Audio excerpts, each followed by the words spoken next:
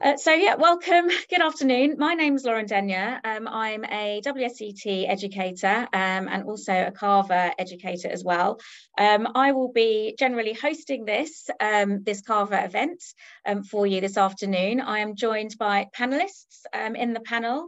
I'll get our panelists to introduce themselves. So we have Dr. Jamie Goode, who I'm sure you're familiar with. We have Roger Canals, who is a Cava producer from Vans LSEP, and we've also got Caterina Soares, who is from Huveian Camps.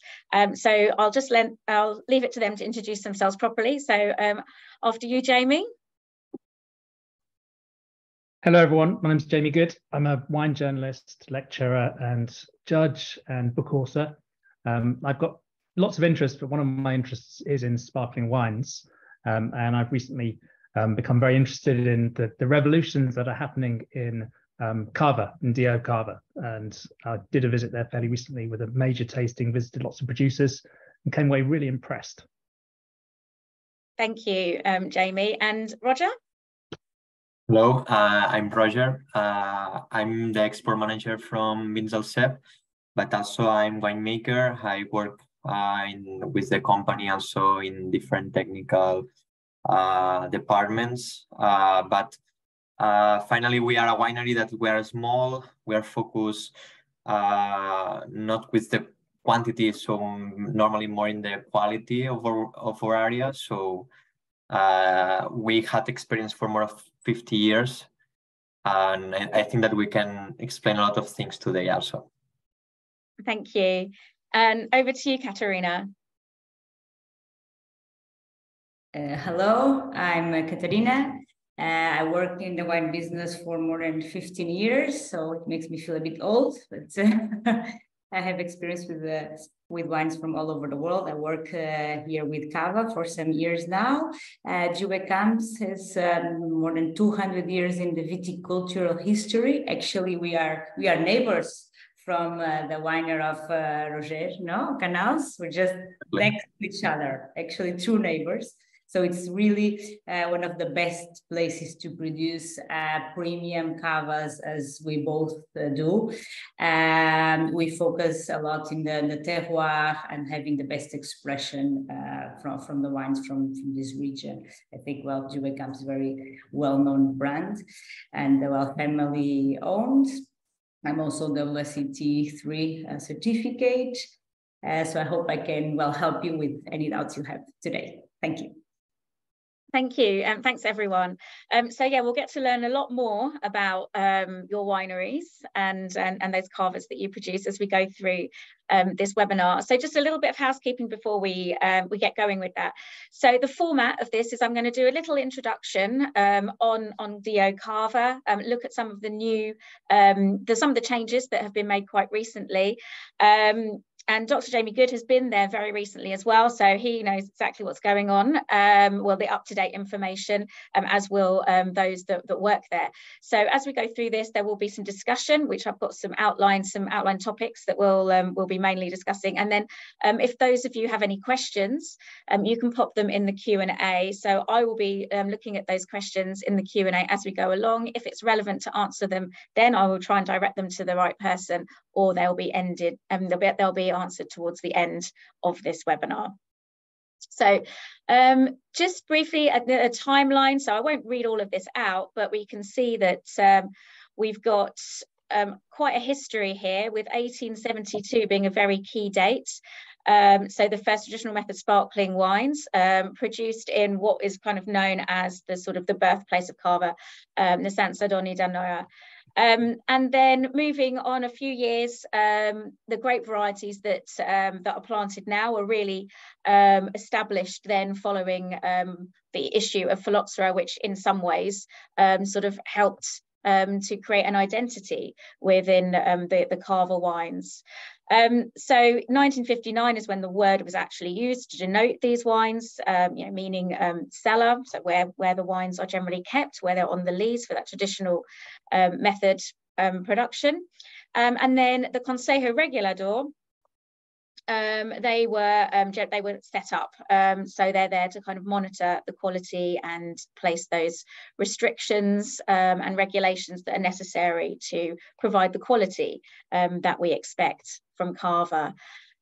We had the definition and limitations in 1986, and then sort of more what we recognise of the regulations were more established in 1991, and then very recently we've had some really helpful, I believe, plans to look at the segmentation, zoning, and the new labels and what we will see on our bottles to give us an idea of the maturity of the wines, where they come from, etc. So we'll explore that in a little bit more detail and talk to the producers as well about how that's affected what they do, or if it has at all.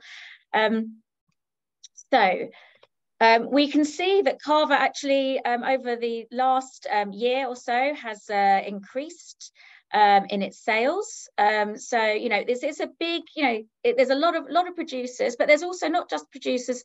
There are growers, there are people who produce the musts, the base wines, and then there's sort of, and then continuing on with that, we've got some that do everything, some that do some things, and we'll look at what that means as well for the labelling terms. But, you know, huge amount of grapes produced, as we can see, and then almost 250 million bottles that we've had for sales from 2022. So a really good increase of almost coming up to 5%.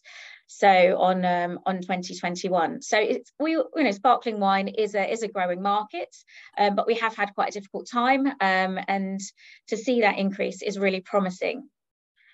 So where it's sold, so we've got quite a lot is exported, I think coming up to almost around 70%. The main countries being sort of USA, Germany, Belgium, and the United Kingdom, but we'll discuss a bit later where emerging markets are and other potential sales for Cava. And we can see as well that they've got this, the category Guarda Superior, which is a kind of a newly sort of labelled category. This has been existing, but it's now more formally labelled. Those wines with more aging and now made organically have grown quite significantly as well. So these are the labels that we will be starting to see more and more of on the backs of the bottles, and these are now really about the aging requirements, and what's really important, and we will discuss further, is organic practice. So you can see on this first label here, so this is a Cava de Guarda. So Cava de Guarda, so not superior yet. Cava de Guarda, 9 months minimum time on the in the bottle there, between the time of adding for the second fermentation until disgorgement. And you can also see actually on these labels that they've got a zone. So we've got Comtats to Barcelona. So we'll look at the zones in just a moment. So we've got a more specific place evident on the bottle. We've got the aging requirement on the bottle there as well. So that's for your Cava de Guarda. Now Cava de Guarda Superior is now moving into longer aging, and now from 2025 that has to be 100% organic in the vineyard. So you can see that the minimum requirement for our Reserva is, and if you're familiar with the Reserva term, it used to be less time than this. So the amount of months has gone up, which is the minimum requirement for aging on the lees, and that's now 18 months. And then we've got the Gran Reserva, which is 30 months. So you can see that, and you can see the different colours of the labels there. So this category, the Cava de Guarda Superior, we're looking at 100% organic in the vineyard, a maximum of 10,000 kilos per hectare of grapes. And so these are very closely regulated, these wines.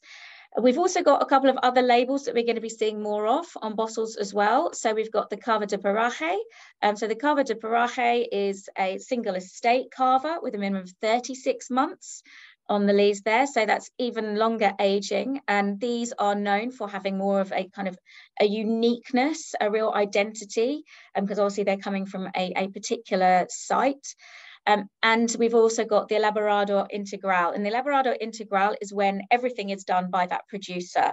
So the whole Cava production, you know, they are pressing the grapes and they're vinifying, and they're doing that on their own property.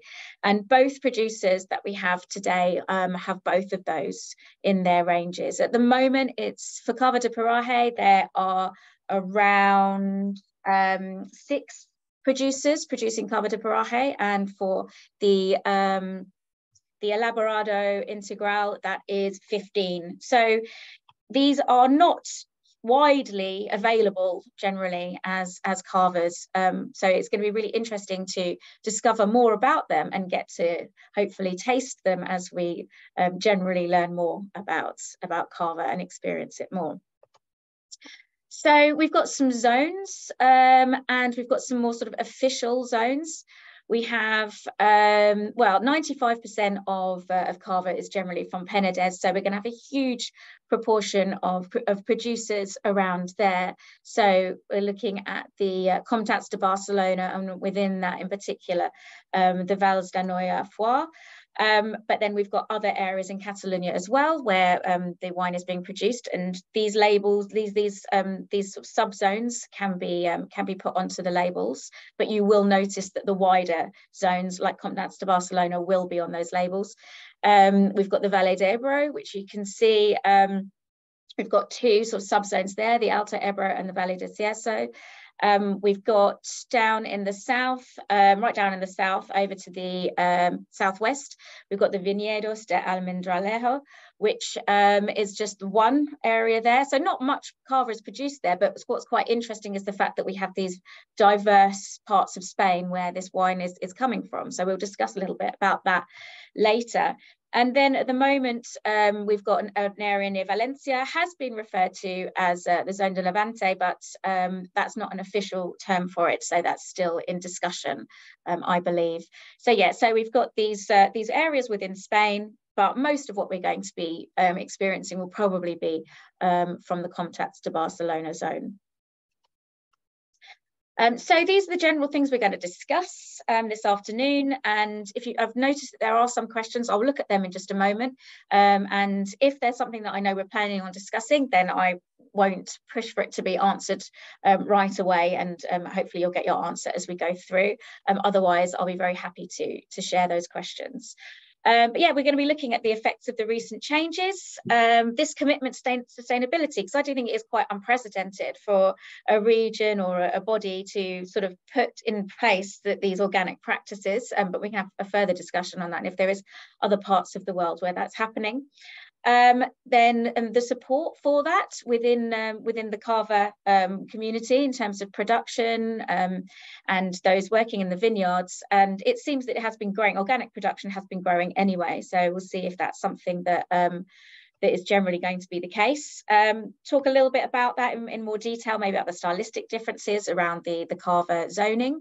And a little bit more about those 2 labelling terms that we haven't seen so much of that are fairly recent, with the Cava de Paraje and the Elaborado Integral. And we've noticed that within the Reserva and Gran Reserva, we have quite long aging, and Cava de Paraje as well, and see if that is something that is going to a style that we can get to know a bit more about with reference to the aging of those wines. So I will hand over then to the panel, if that's okay. And my first question is, what changes and or adaptations have producers needed to make since the new zoning, segmentation and labelling regulations came in? And I think that one is probably best for Roger and Katarina.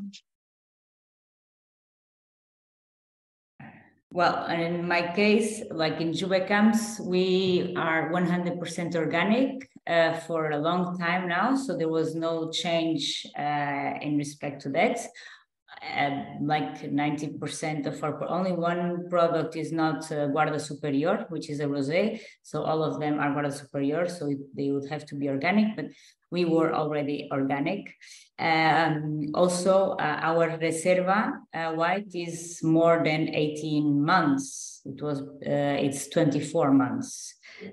So we didn't have to do any change also in terms of winemaking. So we already fulfilled the requirements. The things that we had to change were more about the labels and the text in the labels. So you can see in every case with the new labels when introduced, you will see Cava and the sub-region we're from, and then also in the text, we mentioned the region we are from.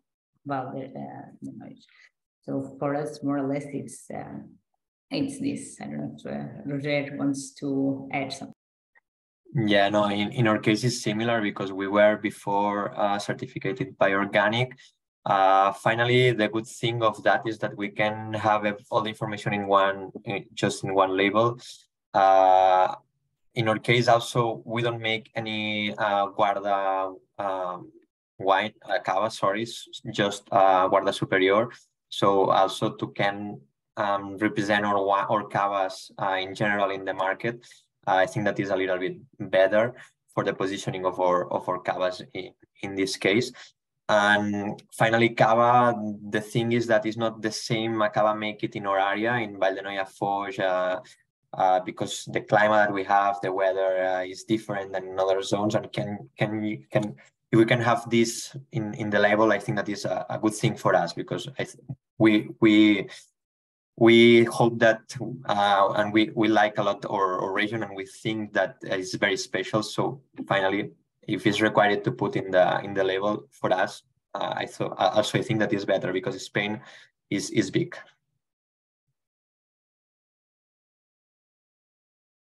That is true. Spain is very big. Yeah, no.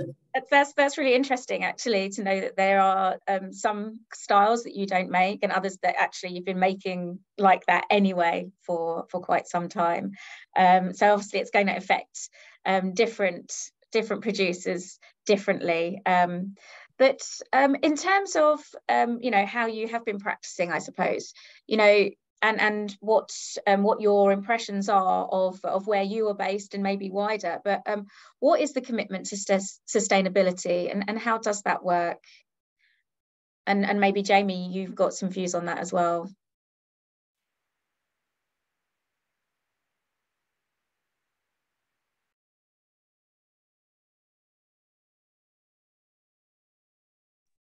I don't know if we should answer or Jamie, sorry. Yeah.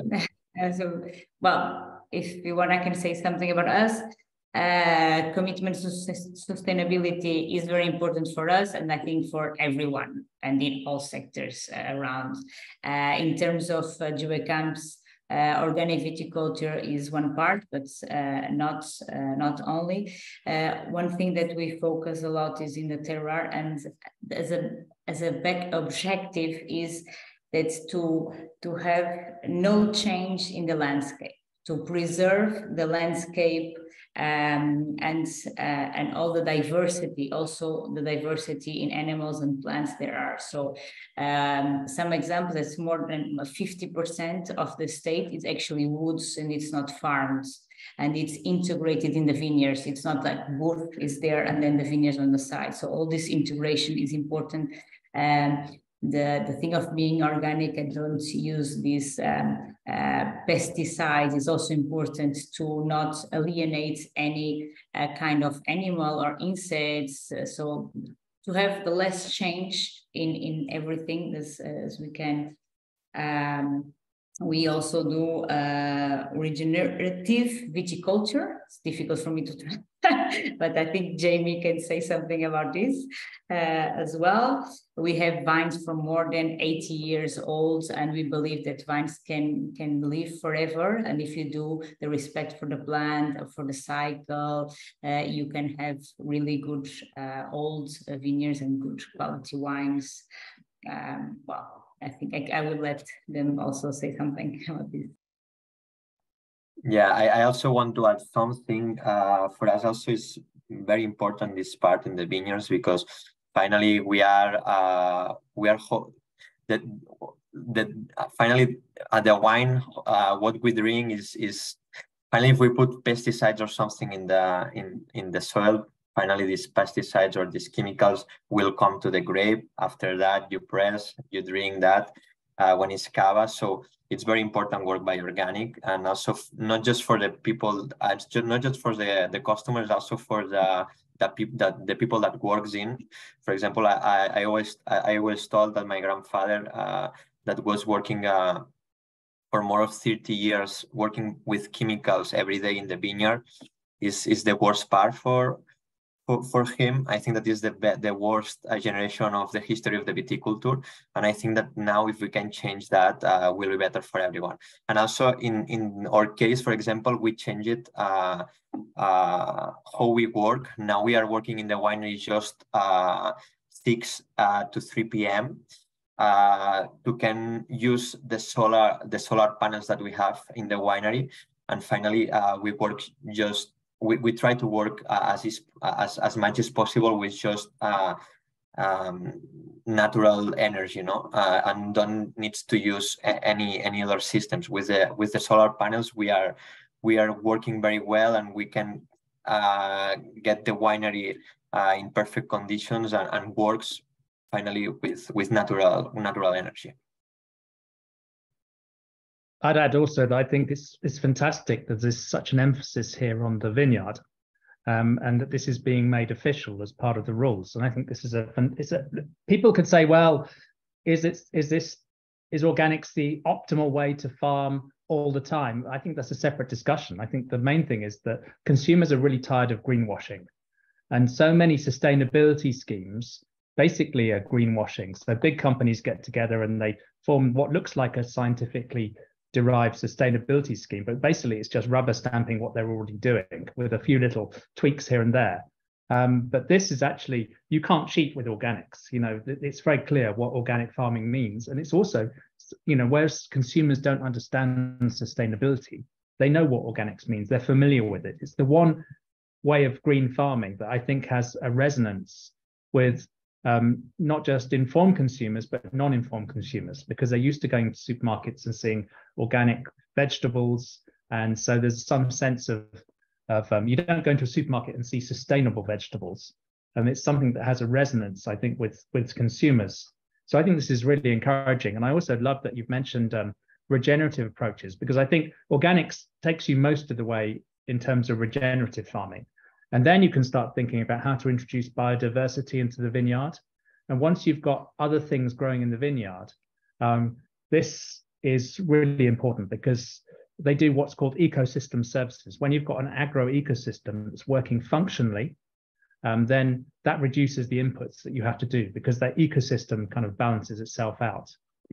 And the other point I'd mention is that, obviously there's a big concern now about climate chaos, and particularly the warming trends, the drier seasons. And when I was there in May in the vineyards, it hadn't rained for ages, and some of the vines that just started growing were really struggling.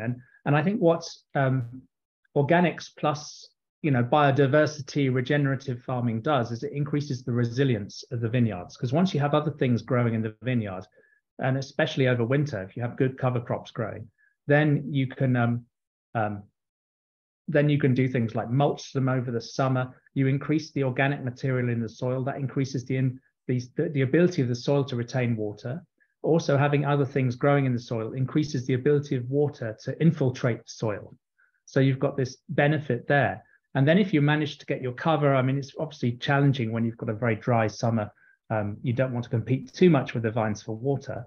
But then if you can mulch or roll the crops, the cover crops, they can form a sort of a mulch matting, and then that protects the soils from really high temperatures, because in the summer soil temperatures can get really high. So all these things working together, finding intelligent approaches to how to wet the vineyards, I think bodes really well, not just for the sustainability of the vineyards, but also for great quality. And so I think it's fantastic that the Guarda Superior is going fully organic. It also gives you a brilliant talking point when you're talking about the region, because no other region I know has done this. Yeah, that's something I wondered about. And just following on from that, Jamie, you mentioned about sort of the consumer side of things.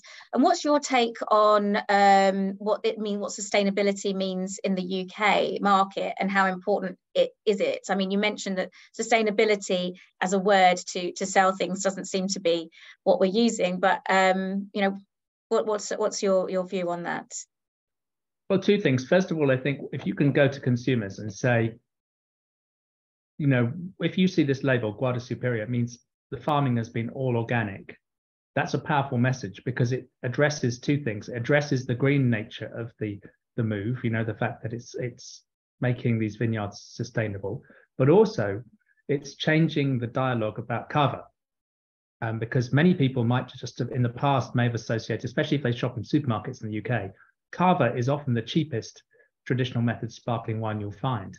And bizarrely, Cava is often cheaper than Prosecco.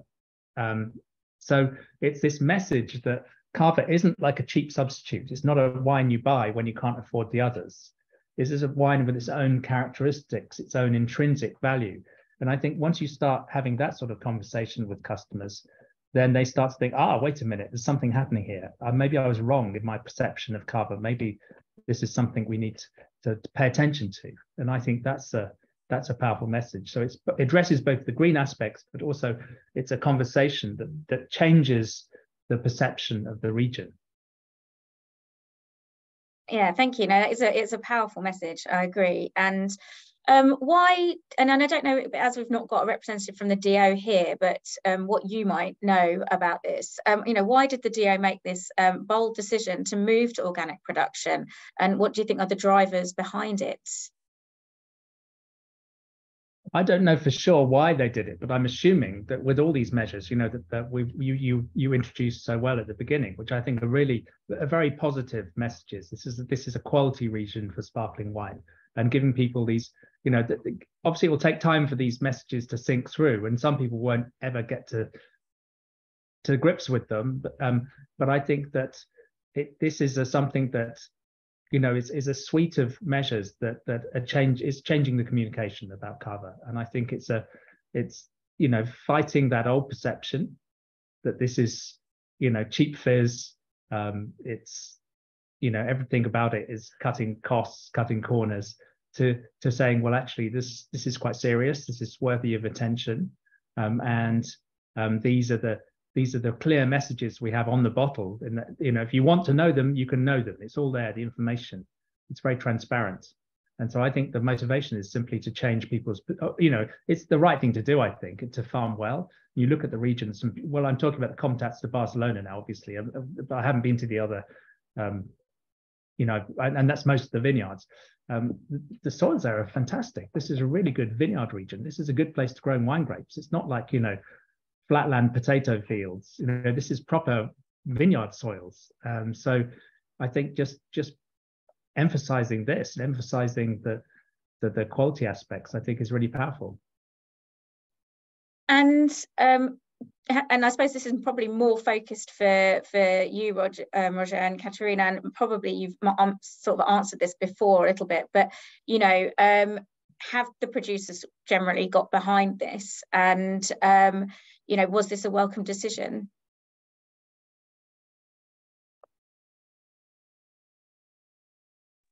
Yeah, Roger, I don't know if you want to speak at the same time.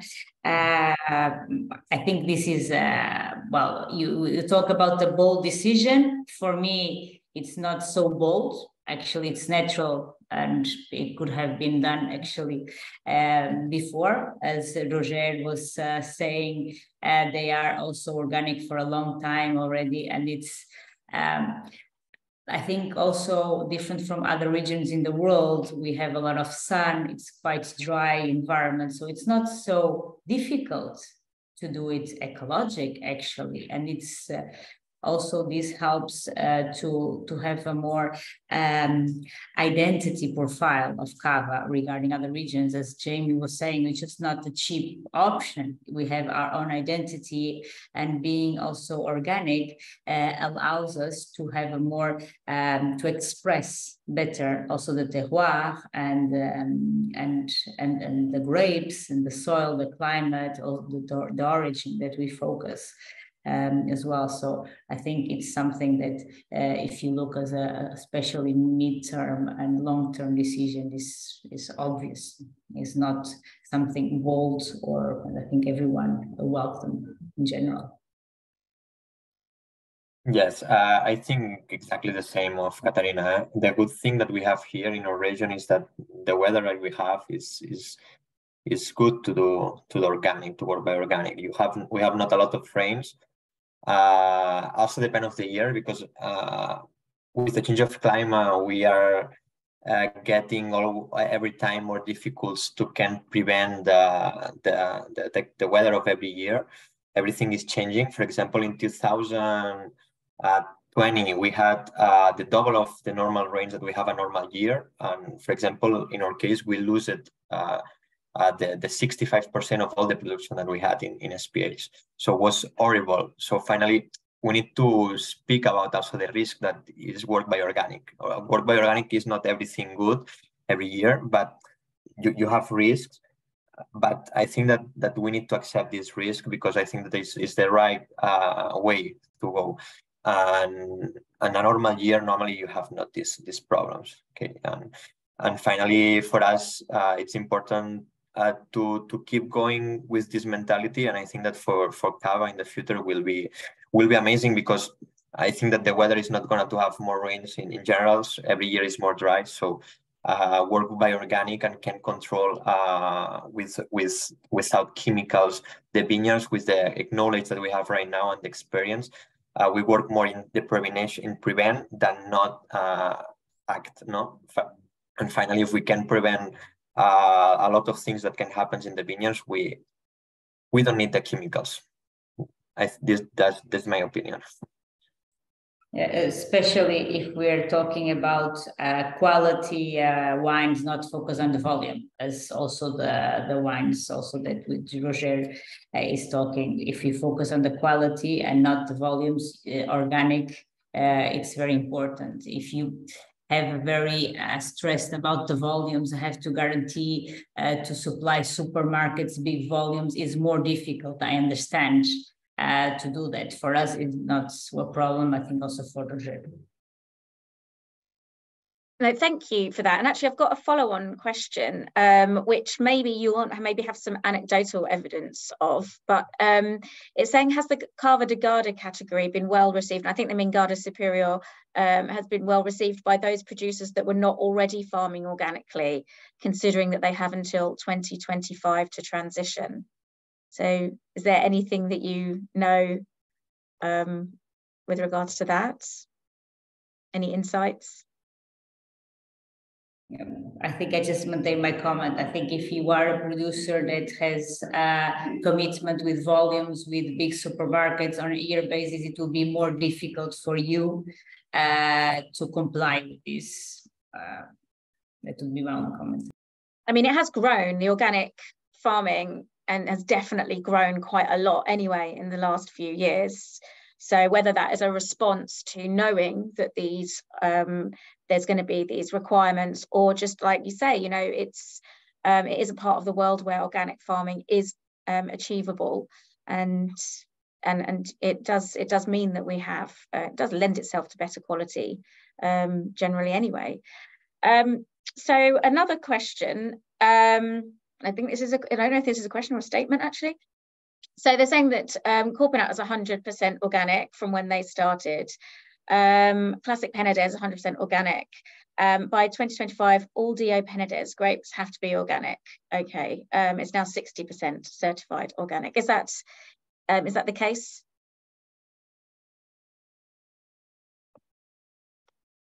I think it's just the new labelling terms for some of the breakaway groups have always been more focused on organic, and from there their beginnings.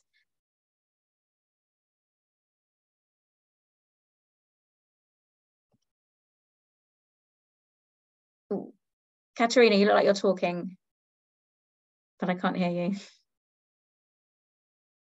No, sorry, I was trying to understand the question. What is the question? I don't think it's a question. I think it's more of a statement. So as a statement. But I mean, the thing is, like we've just mentioned, really, you know, there's been a lot of organic Cava production, so it's just a way of formalizing it. My general observations have been. I don't know if anyone else wants to. I think in the future, and in all regions around the world, we will have to be organic. It will not be something differentiated. It will be the way to go. I think, as I think Roger was saying about his grandfather, the problem in the wine industry in terms of that is like when exports were exploding, in the 90s, where all the importers, they have to be a lot of volume, so they wasn't using a lot of chemics, and that destroyed what was, a category of fine wine. But if you talk about always fine wine and things, that we need to go to the other and going back some steps and doing the right things. And I think we're talking about a region that produces 250 million bottles a year. So, I think great steps to look at a proportion of that in terms of moving towards organic farming. So I think in terms of practical terms for the producers, what are the implications of that? Or I think we've probably discussed most of this, but if there's anything else you wanted to add, or Jamie, if you've got any views. I think that the challenges of organics maybe not so difficult certainly in most of the vineyards I've seen, because you've got reasonably wide row spacing. You've got, the really time-consuming, tricky bit is actually in the vine row itself. Where the vines, and I think there's plenty of technology now for dealing with weeds in those zones. I think what I'd like to see is more discussion about how can producers keep more growth in the vineyard more of the time, because when it comes to farming regeneratively or in a sensible, intelligent way, you don't want to have bare earth. Bare earth is horrible because it's when you've got nothing growing there, then you haven't got any, you're not feeding the soil microlife with the exudates from the plant roots that are growing there. So plant roots generally give up to around 30 to 40% of their photosynthase back into the soil, because what they're doing is they're trying to feed those microbial communities, most specifically the mycorrhizal interactions, because what the mycorrhizae do is they increase the plant root zone by so much, and they enable the roots of the vines to find more mineral ions, they find more water, and they increase the roots exploration of the soil just massively. And so really what you want to do in terms of viticulture is organics is important, but then avoiding bare soil as much as you can. And I think one of the tendencies in many of these dry arid regions has been to over-till. I mean, you go to some regions and they've got bare soil even in the winter, which is a disaster. There's no reason not to be growing stuff there over winter. During the growing season, it takes a particular sort of management if you want anything growing there when you're in a very arid zone where it doesn't rain much over the whole summer. But I think these sorts of discussions, will be very interesting in any wine region. I think the big advantage that these Cava regions have is that there's a very low downy mildew pressure. And downy mildew is the tricky one to farm organically against, because you need to use copper. There are basically no alternatives to using copper if you've got a high downy mildew pressure. And the last thing you want to be putting on your vines and your soils, if you want to encourage soil life, is copper, because it's toxic to microbes. So that's the challenge for damper regions. But for the Cava regions, low downy mildew pressure means that you need to use very little copper. Therefore, organics is actually quite sustainable. It's just a question of preserving that soil structure, because over-tilling also damages the soil structure, as well as defeating the object of having things growing there, because you oxidize the soil organic material when you turn the soil too much. I mean, it looks pretty, it looks really healthy to turn the soil, but it's really bad for the soil microbes. So I think that's the kind of the big challenge, is finding the optimum, most sustainable way of farming. But as I said, organics gets you most of the way there, and it's so encouraging to see a region kind of focusing on that. And I hope that and the other thing is, I do think there'll be an upside in terms of grape quality where people switch to organics, and that's only going to be good. Thank you. I mean, I was asked, had a question that I didn't read out, but was kind of asking a little bit about the stylistic, the styles that are created. So it's quite a good point to kind of think about some of those now. And one of the things that people would have noticed that maybe they weren't so knowledgeable about before is the fact that we do have these areas in Spain where we're growing grapes for Cavas. Obviously, a lot of that in the Comtat de Barcelona, but we're looking down sort of around Valencia, around Ebro Valley, for example. And you may know more than I do. I've tasted a few of different Cavas from different places. But, what are these stylistic differences between the Cavas and different zones? I mean, I can talk about my experience very briefly in that obviously different grapes are being grown in different zones. So, for example, a lot of Macabeo is grown in the other zones, as well as Chardonnay in particular.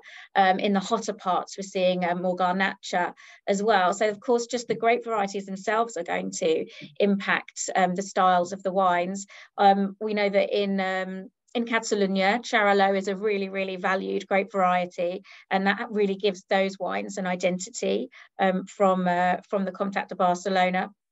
But yeah, we've got different stylistic differences, probably to do with a little bit the ripeness of the grapes, potentially the acidity there as well, from different places. But from your own tasting or visiting regions, just throw this to all of the panel. What are your views? And is there something you can say about maybe your particular wine and the identities that they have?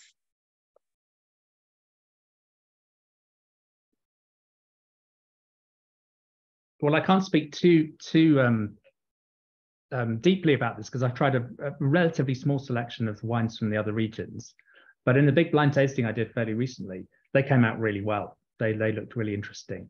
But more generally, I think it's a really good thing to have the names of the places where the grapes were grown on the label, even if it's too early for us to be able to say, well, that's going to mean it's going to taste a bit like this or taste a bit like that. I think it's just it's an extra level of detail, I think, that I think people will, if they want to, they can find out more because the information is there. They don't need to know what all these different sub-regions do to the wines. And I think because this hasn't been labeled this way in the past so obviously, I don't think we've had a lot of discussion about that. But I think this is almost like providing a framework or a structure for these discussions to have in the future. Because one day it might be fun to get a tasting together with 5 examples from this zone, 5 examples from this zone, 5 examples from that zone. And suddenly then you can start having the discussion, even though, as we know, with traditional methods of sparkling wines, there are lots of things that affect the flavor after the grapes have been picked. Yeah, and if we're thinking about Comtats de Barcelona and like the different sub zones you have there, how for the producers here for Katerina and Roger, what are the differences that you notice between the smaller subzones? Hello. Well, thank you, Jamie, for also, I think I agree totally what we said. I think that all the people who work with wine and the wine lovers, the beauty is the diversity. And I think this, even if the consumer doesn't understand exactly what is behind these labels, it's really nice that if they want, they can know a little bit more and help us when we're educating, saying something that people can, go and identify. I think especially this differentiation, you can see more when you go to more premium, especially in Guarda Superior. products when you actually want to have all these. For instance, we have one this like a single vineyard, no? Xarel·lo, you said about especially this zone of Comtat de Barcelona. Xarel·lo, it's known to be the noble grape and to give this particular style of this fennel, very fresh aroma that you cannot identify in other traditional method. When I do blind tastings, it's always what I look for. But of course, if they are from other regions, I will not, I cannot say it's a Cava, but I will know it's Cava from this region, this fennel, very fresh. That the Japanese really love this usually when we have tastings with them. I have this characteristic that is very identifiable, but especially I think when you go from here with the wines and single vineyards that you want to express actually the terroir and the region, this is particular more evidence and gives us it's diverse and different. Yeah, in our case, the same. And also just to add the influence and the important for us of the local grapes, the Xarel·lo, Macabeo, and Parellada. Finally, the oldest vineyards that we have planted here are from these three grapes. In our case, for example, we have some vineyards planted with Pinot Noir and Chardonnay. That is around 10% of the total production that we have.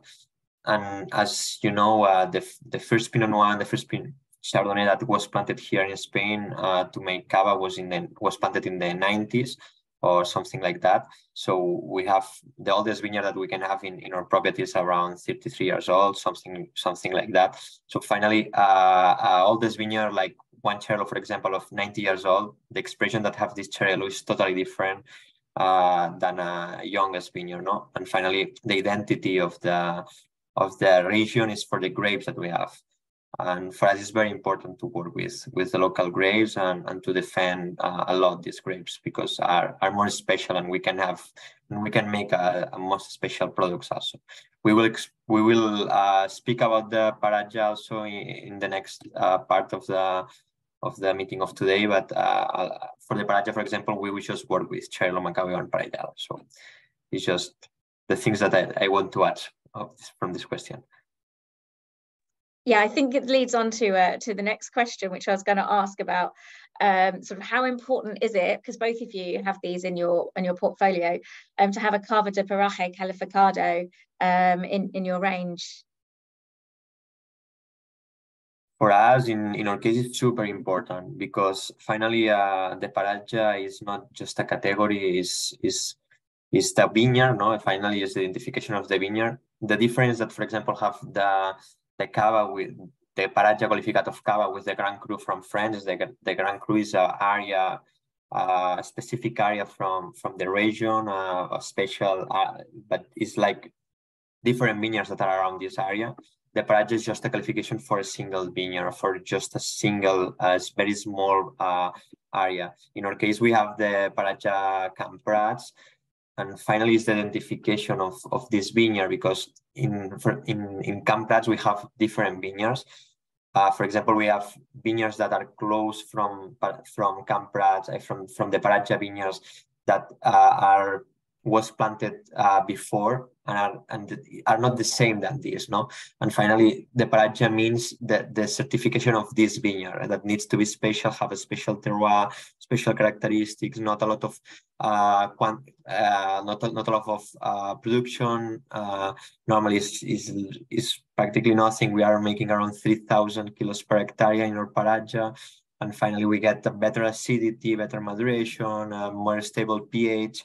And for us, is the key to can identify this special vineyard and can sell with a special category, and that the people and the clients that wants to buy this bottle can know that this vineyard is special, no? Because it is not easy to get the Paraje. You need to do a study. You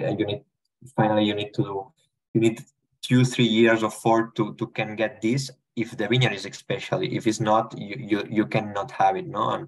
And finally, for us, to have a product like this in our portfolio is very special. Right now, we are just 10 cavas, 6 wineries, but 10 products, I think, in total. So to have one of these products in from us like Paraje, in the name of Paraje, for us is very important and it's very unique, no? And for I think that the people needs to think like that a Paraje is a unique cava from a unique place with a special grapes also in the Paraje. So.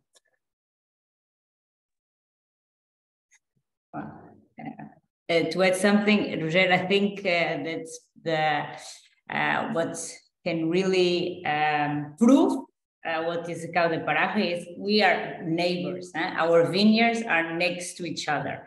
And if you taste our Cava de Paraje, they have a total different style and a very unique style. So this is what Paraje means. It's really, I think it's for a consumer or for wine lover that they really enjoy premium bubbles, sparkling wines, and they want something different. This will not be, if they never tasted this sparkling wine, they can never know what is inside, not even for the label. It will be something different. It will be an experience. To make a Cava de Paraje, we're very proud to be one of these 6 producers that have this, because this means that we really have high quality viticulture and high standards in winemaking. Also, it means that our winemaking team and viticulture, they know very well the land for many years, because to make this kind of wines, you really need to, because they know what to expect, from each corner. Even this, our Cava de Paraje, it's from half of one vineyard in Bush, and they know what to expect. So different style it's going to give to the wines. So for us, it's really nice to count in our portfolio, and we're very proud to be one of the producers that can give something to the world and to the wine lovers, that it's going to be total different experience for anything they could taste before. I mean, it's great that I've only managed to taste a couple, and one was at your winery, Roger. And it's the rarity of them is something beautiful, but also we need there to be more at the same time, so that there's more availability, so that more people can taste it, because it's something else, isn't it? It's really another unique level of Cava. So it's, yeah, from my experience, I think it's a great thing to have as part of Cava DO wines. The other label that people may remember seeing is the integral producer stamp. So you've both got that as well, one of only 16 producers, two of only 16 producers to have that. And so how important, or what made you apply for that stamp, and what's the benefits of having that on your wines? For me, this part is more important than Paraje, because to be a labor integral means that you are making and controlling all the process, okay? And you are making all the wines that you will finally produce as a cava. And it's a lot of important, because in our case we don't understand the cava without the viticulture before. In our case, we don't buy any grape from another viticultures, because we have more vineyards and more grapes than the grapes and vineyards that we need to make our cavas and our wines. So finally, we have the possibility of control all the steps in the vineyard. Can get the best quality in the vineyard, in the grapes, and finally can always find the best grapes and the best quality grapes to make our cavas, and can control the steps. Because finally, if you have a year that, for example, the quality is not quite good because the weather or you had some problems, a lot of rains, mildew or something, maybe you lose more quantity. But the years that are good, you can know and you can control all the steps. And finally, when you buy the grapes, it's difficult to can know exactly how it's going to be this grape, and finally how is the quality. And when you finally, you don't know after you make it the wine. So finally, we can control all the steps in the vineyard and always know the best vineyards to make every product that we make. So to can put this in the label is important because it's not the same make your wines that buy the wines to make the cavas, no? Because finally, when you buy the wines, you can do the blend. It's not an easy thing to do the blend, but for me, the most important part is make your own wines. And with this stamp, finally, the consumer can knows that we finally finish the cycle, and we start in the vineyards and we finish in the bottle. And in France, for example, is like this. Everything is regulated. And now, for example, in the trade fairs, it's more easy to explain to the customers that we are elaboradores integrados because now we have this stamp. Before we had not, no?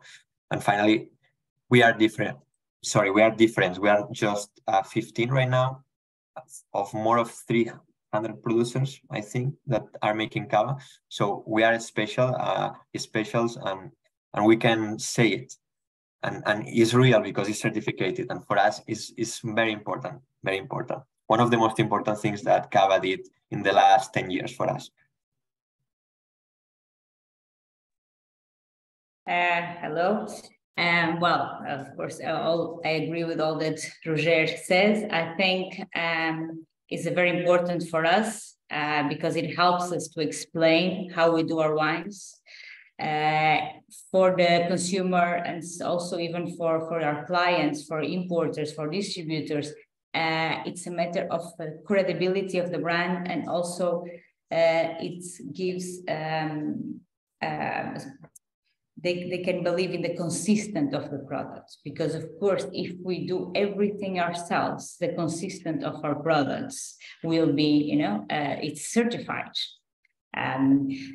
We are, as Roger said, 15 out of more than 200 that produce the Cava, but I think more than that, it's differentiated as is in international markets. No, it's not about just the Cava producers. It's actually certification when we are side by side with other sparklings. They will know with this stamp. I think it's very important, and it's a good tool from the Cava, and a very good initiative that really helps the person who holds the bottle to understand. Okay, so this actually the person who made this, they control from A to Z all the production, and it will be always like this in the next vintage, next year. So it's credibility and consistency, especially. So for us, we put it also, we communicate it. The only thing, if I have to say something bad about this, everything is good, is that the readability of that is hard. And, I think we could improve on that. Even in Elaborador Integral, the translation, in integral producer, how do you, for English, I don't know, it doesn't sound easy in English. I think maybe we could work a little bit more, how could we communicate? I think the stamp is important. Maybe we could improve a little bit there on the logo and in the stamp, the readability. Yeah, it doesn't roll off the tongue so easily, does it? And it's not very easy to translate and sound the same. I get where you're coming from with that. I think there's always going to be a slight consumer issue with wines from Cava wines, because as well we've got the place names too, which I think we struggle with a little bit. But the quality is there, so we'll keep buying. Sorry, Jamie, did you want to mention something there? No, I think it's really important. I just love to see more producers doing it, because I don't think people. I was quite shocked to find out there are 144 Cava producers who just buy base wines and don't touch any grapes. And I think that's. I'm not saying you can't make good wines that way. It's just, the pressing stage is so important, in terms of quality, that you wouldn't want to leave it to someone else. It's like, so I think that's something that surprised me. And so I'd like to see more producers using this, and maybe they could just drop the elaborador and just call it integral, because that's a kind of an easier, just a seal with a good logo with integral on it would be kind of cool, I think, just because then it would translate to other markets much more easily. But I think that that's certainly a really valid cue towards quality. And I think that's what we need. And that's why I like all these new labels in the back, because they are, you know, if you're going to be Paraje Calificado, that's a massive cue towards quality. It's not just a box ticking exercise. It's like it's you know, almost like a brand within itself, you know, a collective brand that I think could be a guarantee of really very, you know, that you're going to get something that's quite special. And I think Integral could be like that sort of brand as well, a shared brand, which doesn't mean it's going to be you know, always great, but it's just helping people find the bottles much more easily that they think they're going to enjoy and will pay a little bit more for. And that's the thing. And because with all these things, ultimately, if you want farmers to farm better, you've got to pay more for the grapes and you've got to sell the wines for more. And this is you're bringing the whole region up. I think then enables everybody, every stage in the process to be financially sustainable as well as environmentally sustainable. And that's got to be the goal of all these changes, is improving the financial stability of the region. And with that, paying a little bit more so farmers can do the right thing in the vineyards. And, you know, talking about quality, I think in the past, when we've thought about quality and Cava, we've probably thought more about aging, and because there's a correlation here, clearly, isn't there, with our Guarda Superior and then the Paraje, and those wines needing to have had more aging. What do you think are the benefits for waiting longer before disgorging? One of the most important things and the most easy to can feel when you taste a cava is with the bubbles. No, finally every year, every month that passes in the bottle, every month is more fine and more integrated. So the balance that have this sparkling, in this case this cava, is totally different. Okay, finally also you have, after the 24 months, you get in 18 you can start having some aromas, but you get the autolysis. I don't know is exactly the same translation in English, but finally it can apport all the sensation of the lees that have contact all this time with the cava, no? All these lees integrated in the flavors of this cava. Every month that passes, it's going to be more complex. It's going to be, I think, a little bit better with evolution. But I always say that it's important that you can make a long-aged cava, but you need to have a good wine before. Because if the wine that you use, the base wine to make the cava, is not good and have not enough power to can understand, finally you can wait a lot of years that this cava is not going to be better. If you want to keep this bottle a lot of years, you need to have, first of all, a good base wine, and after that the evolution is going to be longer and better. But always the aging depends of the quality of this base wine. Okay, so I think that normally this cavas needs to come from also an old vineyard or a special vineyard to be made. Okay, and we trust a lot with the Gran Reserva cava. And right now we are making more Gran Reserve cava than Reserve, for example, and we don't make any Guarda, no. So it's finally, I think that every winery have their style and the type of product that they want. So we bet for this style of cava, and we think that a special cava needs to be aged. Thank you. Well, in Camps, most of our portfolio is all Gran Reserva. Only 4 products out of more than 15 are not Gran Reserva, so it means more than 30 months. Basically, in a more simple way, the 2 main things that the long aging gives to a sparkling wine is a more fine bubble, more integrated, like Roger said. So it will be less aggressive. No, if you find a non-traditional or the opposite of a soda, no, that you have all the bubbles there. If you give them time, I usually say that the bubbles, non-traditional or just a normal soda, they're like in the party, all going around. And if you go to traditional method and you look at them, it looks like a fashion show of bubbles. They're all and with the right pace next to each other. It's just beautiful. For me, it's like watching, the fireplace. I just look at the bubbles. No, it's one of the things, not only in the mouth, but only in the visual part of the drink is also important, to have this, and it will be more fine. Also, it will give a more gastronomic profile. If the bubbles are more integrated and less aggressive, it will be much better to integrate with food.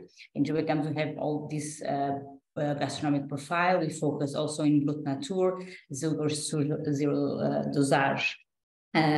Also, another thing that, as Roger is saying, okay, after 18 months is Reserva, but it's actually in the 24 months that the autolysis notes become more evident, even if there's very soft. Our Gran Reserva, Reserva family has more than 36. The brioche, the honey, but not only the aromas, but also the texture will be different. But as he was saying, you need a good raw material, you need a good base wine. We do everything hand harvest. We do a lot of effort in the vineyard, in the viticulture. If you do all this, you will want that wine to show their best, and they will show their best with more aging. No, you want your sons to give more, to tell more stories, but of course you have to start from a good base wine. Thank you. And we're going over a little bit over time. We've only got a couple of questions left, just to briefly go over. So just to put those out there. And I think you've probably already answered this to a point, but how important is it for you, Roger and Katerina, for the producers that you work for, that you put the zones where the wines are made on your labels? And what are the zones that you do put on, and if in the case that you do, which I think you both do? Yeah, I think that I answered a little bit before, but for us it's super important because finally, that Cava, we have different areas, and it's not the same, the terroir, the weather, and the situation that we have here in Penedès that in Extremadura, that is in the south of Spain. So finally, to can identify every Cava and every style of Cava, you need to know from what is made, no? And without this, you never can know exactly if this Cava, the grapes of this Cava was from Extremadura, from Requena, or from Penedès. And now it's perfectly put it in the label, and for me this is super important, because finally it's totally different. It's totally different. If you compare with another regions from the world, finally, normally the region identifies the style of the product, no? And here, because we have different diverse areas, we need to put it in the label. I don't know exactly. I don't know if you have the statistic, but I know that I don't know, maybe in the Comtats of Barcelona is the 90% of all the production. I don't know exactly these numbers. I'm just saying, but finally, it's not the same the Cava from here that from another parts from Spain. And it's important to have this in the label for us. Yeah, thank you. I think it's at 95%. Yeah. I would just add something that maybe was not said, because we talk about all the diversity of texture. For us, it's important also because, well, me and Roger as well, actually very similar in this, in a lot of points. Here in Penedès is where Cava was born, the history, the culture. So also this, also not only in the profile of the wines, but it shows also all the methods, all the technology that was developed. Is the origins of the Cava. I think it's the style that is the original, from the origin of Cava, and other regions are a different profile that's become maybe in a later phase, and so have different profile and a different history. That was just would like to add is for us is important in school, because we are in the core of the history of the Cava and the main varieties, the technology, the techniques that developed the category, the Cavas. Great, thank you. And just we've established the organic practice, but are either of you practicing anything biodynamic currently? Yes, in our case, we are working bioorganic.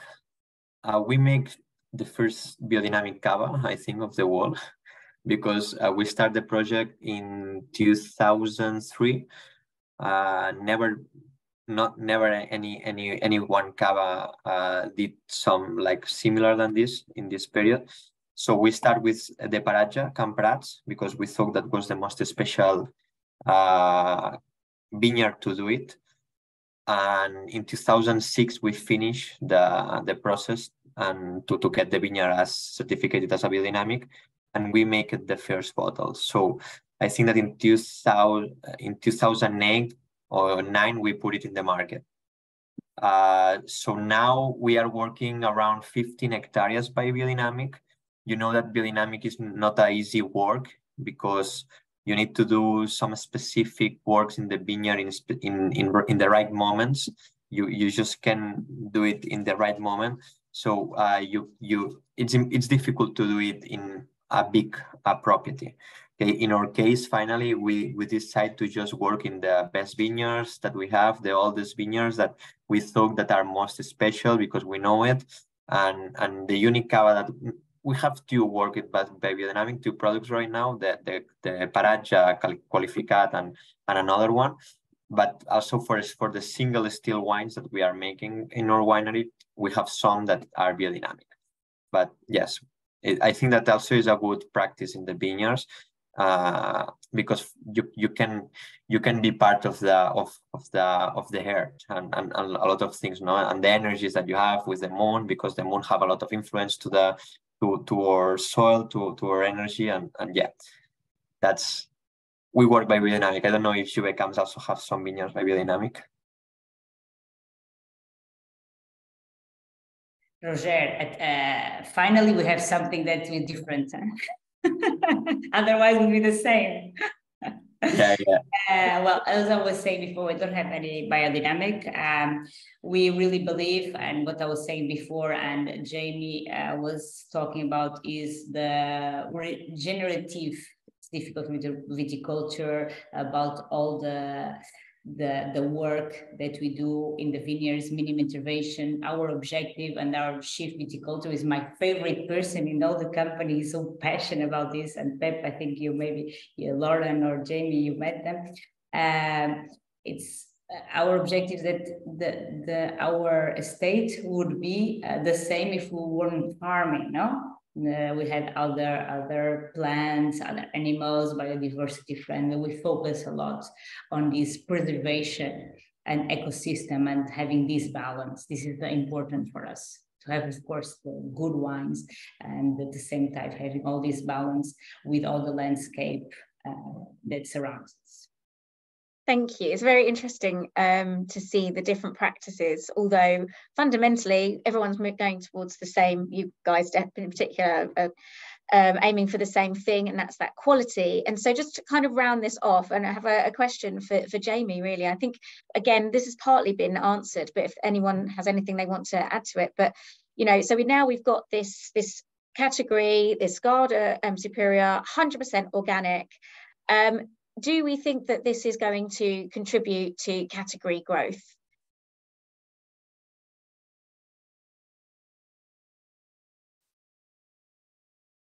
The fact that we have this now, this particular category, do you think it's going to? Do you think that in category and the sales of that are going to go up? But do you also think that maybe it will have an effect on the rest of the DO? I think it's a slow burn in some ways. This is thinking about the future. Immediately, it might cause the category to slow a little bit because in terms of the volume, because some people might say, well, going organic is just too hard for us. So maybe we'll release our Cavas without doing Cava Guarda Superior. But I think in the long term, I think it's going to have an effect on perception, but also effect on quality. And I think you're sowing the seeds for then you'll reap the crop in maybe 5 to 10 years. It's always slow burn, I think, when you're doing something like this. It takes a while for the message to filter through. When you're dealing with a category, traditional method sparkling, any changes take place now. It's going to be a few years before you see them on the market. So in that sense, you've got to hold your nerve and be patient. And I think it will result in category growth. But more to the point that the category growth, it will result in category strengthening. Because I guess this is a category, you don't just want it to grow in terms of volume, you want it to grow it in terms of value. And in some ways, growing in value is more important than growing in volume, because it makes it a more sustainable thing. Then you might lose some, if you're taking the category as a whole and raising the quality, it's going to result in wines that are slightly more expensive. You might lose some sales at the bottom end. But that's at the end of the market that really isn't helping anybody. The very cheap covers, it's damaging the brand, and it's almost like you want to lose some of that stuff. I mean, it's almost like a historical artifact. You don't want people to be making distressed sales to supermarket buyers, and then it's their private label stuff. It's horrible, and it's £4.99 or £5.99. That's an area of the category I think that has to kind of almost stop a little bit, just for the benefit of the category as a whole. Yeah, I think Cava has suffered from there being so much of that higher volume and less complex, not such great quality on the market, and this is really hopefully going to give a good boost to Cava as a whole. And we have that more sort of halo effect in a way, particularly as we can now recognize that we've got a product that is not just quality but also is coming from a place, and we can recognize the provenance, and we can recognize the the work that goes into this product as well. So I haven't got any further questions from our participants, but just if anyone wants to have any to learn anything more, we've got the Cava Academy website where they've got lots of online courses you can do and just full of information, as is the Cava DO website too. And if you do have any particular information that you would like, or maybe there are other ideas for webinars that you have, you can contact the real Rebecca Wilson on rwilson@sopexa.com. It's been our pleasure to talk about this today. Definitely has been mine, and I can't say thank you enough to Dr. Jamie Goode, Roger Canals and Katerina Soares for their participation today. It's been enlightening. So thank you very, very much. Thank you very much for the invitation, and we like to be here in events like this or webinars like this. So it's a pleasure for me and for InsalSep. And thank you to Rebecca at Sopexa as well for helping put this all together. And yes, so hopefully we'll see you again for more Cava information. And yeah, and if you are interested, which I'm sure you are, that's why you're here, see if you can go out and get some of these wines and really enjoy them, because that's what it's all about, really. So yeah, thanks again to everyone, and have a great rest of your day. Thank you. Thank you for having us. Bye. Thank you.